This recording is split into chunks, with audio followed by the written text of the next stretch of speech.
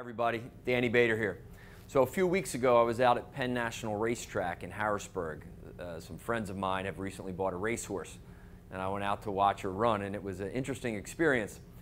A week later I talked to my buddy and I said, you know, how's the horse doing? How's she doing? And he said, good. He said, I went over this morning and all they did, they let her run a little bit, but then all they did was just walk her through the starting gate. And I'm like, all right, I got it. Why? And he said, well, they just, and I thought I knew why. And he said they just wanted her to become comfortable and familiar with it. And he said she did real good. He said they didn't stop, they didn't close the gate or whatever, just kind of started walking her through a couple times. And I thought to myself, how does that apply to us as human beings? Well, here's how it landed for me. Is many times with change for all of us, and we're continuing to go through change, right? To evolve is to undergo continuous and gradual change. But there's a part of our brain, the emotional brain, executive function, all kind of studies out there on the brain. I love to read about it. But it likes easy and familiar, right? It likes easy and familiar, and most of that runs in our unconscious mind.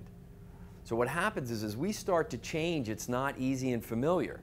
So that's why change fails for so many people, and they run back to it, even when they know this is not what they want.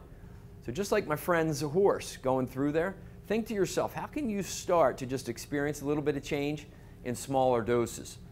You know, I read once, it was great, somebody said, what would you do with an hour a day extra?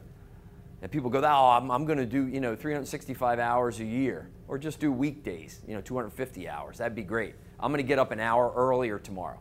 Well, you know what happens when that alarm goes off? You hit snooze because your brain's going, wait a minute, this ain't familiar. We're not going to do this. So start to think, what would happen if you got up 5 or 10 minutes earlier every day for a week?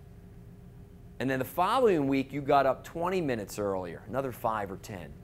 You see where we're going? 5 or 6 weeks now, you're getting up an hour earlier without that shock to your system. So sometimes in change, the shock to your system is good. Most times you want to get into those small increments.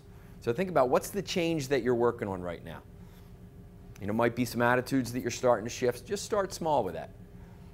Maybe it's that you're looking to get healthier, maybe lose some weight, eat healthier. Don't go drastically the next day and just eat a salad and drink a shake, because your body's going to go, wait a minute. Right? Just start to scale back on what your normal food intake is. You'll likely have more success with that, all right? So just take your time, take a few little walks through the starting gate, and see how that serves you. Be well, thanks.